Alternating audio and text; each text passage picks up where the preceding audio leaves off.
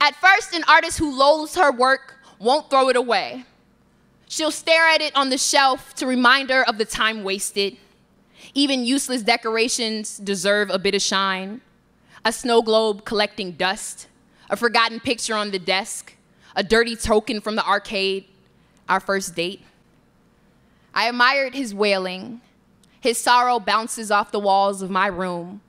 He didn't even murmur when I dug my nails into his back, desperately carving into someone who won't show our title.